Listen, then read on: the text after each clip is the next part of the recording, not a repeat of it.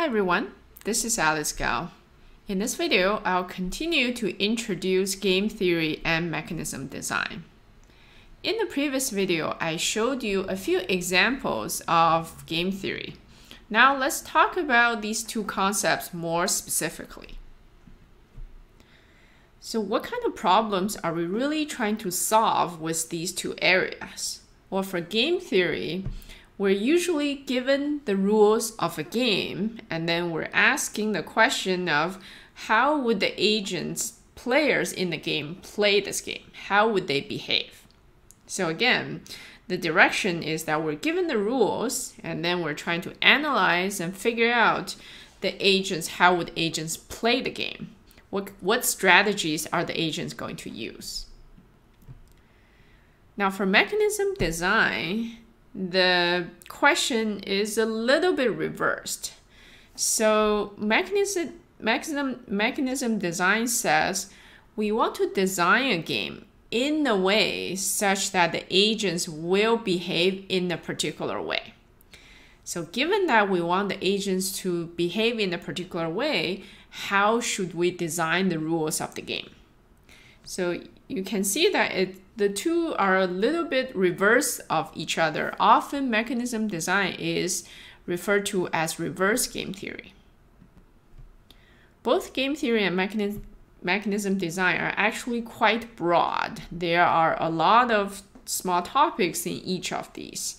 So in this course, we only have time to cover a tiny bit of game theory, and that's all. We have no time to go into mechanism design, unfortunately. Let's now make our multi-agent framework or environment more specific. So in this multi-agent framework, how should we think about it?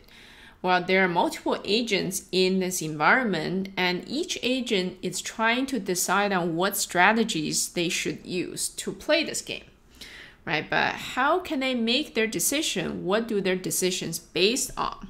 Well, their decision will be based on the information they have about the environment. Right? This is the thing, the passive things that don't change in the environment. They also have information about other agents out there. Right? These are the other intelligent agents that will make their own decisions and choose their own strategies. And finally, the agent will have their utility functions. So their decisions are going to be based on all of these information. And then once each agent chooses what they want to do, what strategy they want to play, then the outcome of the entire game is not going to depend on only one agent. In fact, the outcome is going to depend on the actions or the strategies of all of the agents. So all of the agent strategies will jointly determine what will happen. This is like life, right? In life, there are many people acting in this world, and then the outcome, the welfare of the world, the welfare of everyone will depend on how people jointly act.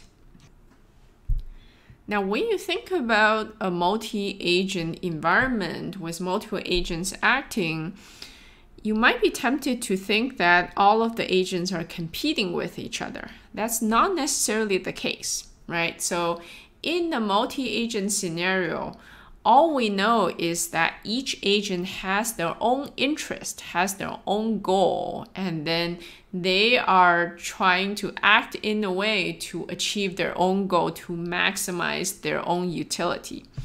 However, the relationship between the utility functions of the multiple agent, there can be many types of such relationships.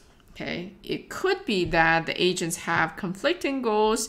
In that case, they are competitive. But it could also be that all of the agents have the same goal. In that case, they are cooperative. Or in the third case, there could be somewhere in between. So we could have an environment where we have multiple teams of agents. So within the team, the agents are cooperating with each other, but between teams of agents are competing with another team of agents. If I were to use a board game analogy to illustrate this, most of the board games out there are probably competitive.